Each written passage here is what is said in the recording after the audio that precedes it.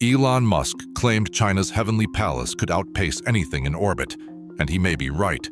While the International Space Station is aging toward retirement and carries an annual cost of $3 billion, China built a sovereign laboratory from scratch after a US ban. But how did policy exclusion spark such rapid, world-altering innovation? The answer upends the space race you thought you knew. In April 2011, the U.S. Congress passed a measure now known as the Wolf Amendment, named for its sponsor, Representative Frank Wolf. The law barred NASA and the White House Office of Science and Technology Policy from using federal funds for any direct cooperation with China or Chinese-owned companies, unless Congress was specifically notified and certified that no technology transfer or security risk would occur. The official language in the appropriations bill prohibited developing, designing, planning, promulgating, implementing, or executing any bilateral policy, program, or contract of any kind with China. On Capitol Hill, lawmakers argued this was a necessary step to protect American technology and address concerns about espionage and human rights. News outlets ran headlines about new barriers in the space race, while defense analysts warned of the risks of sharing sensitive aerospace know-how. Congressional hearings emphasized the importance of maintaining U.S. leadership in space and limiting Chinese access to advanced systems. Policy experts like Joan Johnson Freese noted that by closing the door to partnership, the U.S. was sending a clear message. China would not be welcome aboard the International Space Station. The legislative text, dry and technical, spelled out a sweeping exclusion that left no room for negotiation. For China's scientists and engineers, the message was unmistakable. If they wanted a permanent presence in orbit, they would have to build it themselves. On April 28, 2021, a Long March 5B rocket thundered off the Wentian coast, carrying the Tianhe core module into orbit. This was not a test flight or a proof of concept. Tianhe was the foundation of a new space station, built from the ground up by Chinese engineers at the China Academy of Space Technology for the China Manned Space Agency. Measuring 16.6 meters from end to end and 4.2 meters across at its widest, Tianhe arrived in orbit with a mass of over 22 metric tons. Its cylindrical hull housed 3 distinct sections: a node cabin bristling with docking ports, a life control cabin for the crew, and a resource cabin packed with propulsion and power systems. Within hours of launch, ground controllers confirmed that Tianhe's solar arrays had deployed, stretching nearly 60 meters from tip to catch the sun's energy. The module's pressurized volume, 113 cubic meters, offered about 50 cubic meters of habitable space, enough for 3 astronauts to work and live for 6 months at a time. On board, Tianhe carried advanced life support, guidance, and navigation systems, as well as a powerful robotic arm designed to move heavy modules and assist with assembly. This was not a scaled-down experiment. From the very first orbit, Tianhe was designed to anchor a full-fledged orbital outpost with multiple docking ports ready for science labs, cargo ships, and crewed spacecraft. The launch marked a turning point.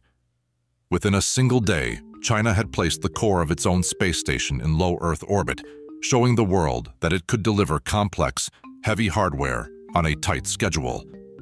The engineers behind Tianhe had worked under intense pressure, transforming a blueprint into a gleaming, functional spacecraft, one that would soon welcome additional modules and permanent crews. On July 24, 2022, the Wentian laboratory module launched aboard a Long March 5B rocket and docked with the Tianhe core. Mengtian arrived on October 31, 2022. Each module, nearly 18 meters long and weighing over 20 tons, approached the station under the watchful eye of ground control, guided by a suite of radar and optical sensors. As Wentian neared Tianhe, the station's 7-degree of freedom robotic arm came alive. Designed to handle payloads up to 25 tons, the arm extended from its base on Tianhe, locked onto the new module, and maneuvered it with surgical precision. Real-time telemetry and docking camera feeds captured every movement as the arm rotated, translated, and gently aligned each module with the side ports, ensuring a smooth, controlled approach. Mengtian's docking followed a similar choreography, with the arm once again acting as both crane and stabilizer. The process was not just automated, but adaptable, a clear evolution from earlier generations of space assembly. By late 2022, the three-module T-shaped configuration stood complete, each segment joined with millimeter accuracy. The robotic arm, now a permanent fixture, remains ready to reposition modules, assist with external experiments, and support future expansions, embodying the blend of mechanical strength and delicate control that defines Tiangong construction. Inside Tiangong, the atmosphere feels more like a high-tech laboratory than a cramped spacecraft. The corridors are lined with smooth, white panels and integrated handrails illuminated by a cool, even light. Every surface is organized for efficiency, with experiment racks, storage compartments, and labeled workstations arranged so nothing clutters the pathways. The station's layout is designed for long-term living, with dedicated sleep pods, a compact galley, and exercise equipment all within easy reach. Central to daily life is the regenerative life support system. Instead of relying on constant resupply, Tiangong recycles air and water with a closed-loop approach. The urine recycling unit stands out as a key feature. It draws wastewater from the crew, purifies it through a series of filtration and chemical processes, and returns clean water to the system. This reduces the need for cargo shipments and allows missions to stretch for 6 months or more. Astronauts interact with these systems routinely, checking gauges, logging water recovery rates, and maintaining the equipment that keeps the environment stable. The result is a self-sustaining habitat, engineered to support human life independently in orbit, and to do so with a level of order and cleanliness rarely seen in older stations. In low Earth orbit, even the most advanced space station cannot escape the gentle but relentless pull of atmospheric drag. To stay aloft, Tiangong relies on a blend of old and new propulsion, chemical thrusters for quick maneuvers, and a set of 4 Hall-effect ion thrusters mounted on the Tianhe core. These electric engines, fueled by xenon, provide steady, efficient pushes that help conserve propellant and extend the station's life well beyond a decade. Routine reboosts, sometimes aided by docked Tianzhou cargo ships, keep Tiangong circling between 340 and 450 kilometers above Earth, close enough for easy access, but far enough to avoid rapid decay. While the current T-shaped layout is already a feat of engineering, China's ambitions reach further. At the 74th International Astronautical Congress, agency planners revealed a blueprint for the next phase, expansion of Tiangong into a cross-shaped, or double T configuration.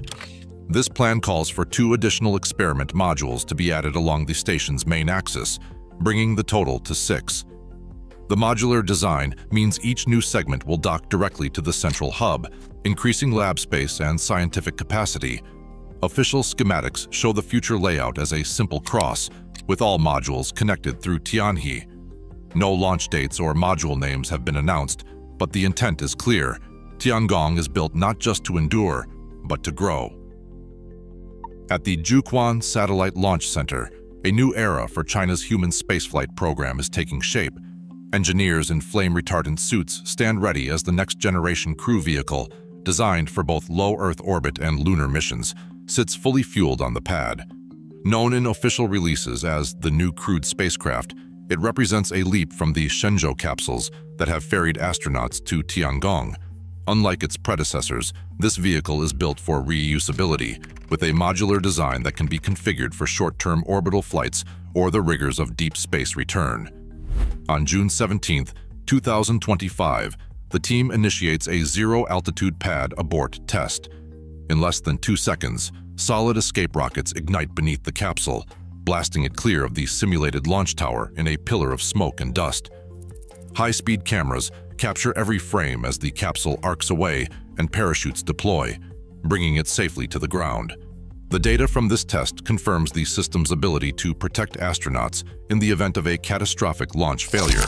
Side-by-side comparisons show the low Earth orbit variant, optimized for crew rotations to Tiangong, next to the beefier lunar version with its reinforced heat shield and expanded life support. As engineers review telemetry and inspect the scorched capsule, the focus is already shifting to the next milestone, an in-flight escape test planned for later in the year. Each successful trial brings China closer to routine, safe, and reusable access to orbit, setting a new standard for crewed missions in the decade ahead. The International Space Station stands as the largest human outpost ever assembled in orbit, a sprawling complex launched in 1998 and continuously inhabited since the turn of the millennium. With a pressurized volume nearly 3 times that of Tiangong, the station has hosted more than 250 astronauts from around the world. Yet its legacy comes at a steep price.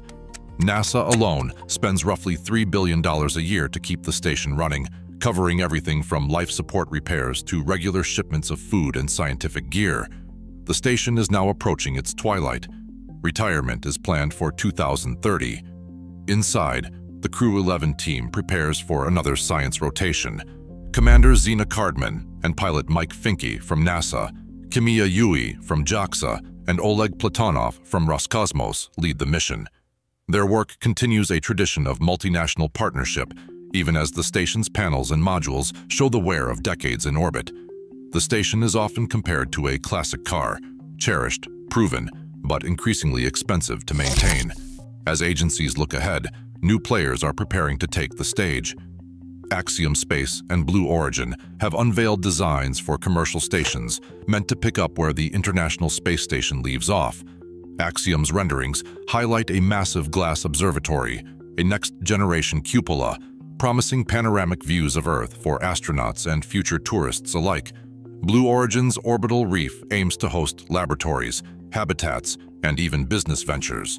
In this emerging marketplace, Tiangong and its successors will face competition not just from governments, but from private visionaries determined to shape the next era in low Earth orbit. Right now, the world orbits a crossroads. As legacy stations face retirement, new rivals rise with purpose-built labs and fresh ambition. The next chapter of space exploration is being written in real time by those who build, not just dream. Where we go next is anything but settled.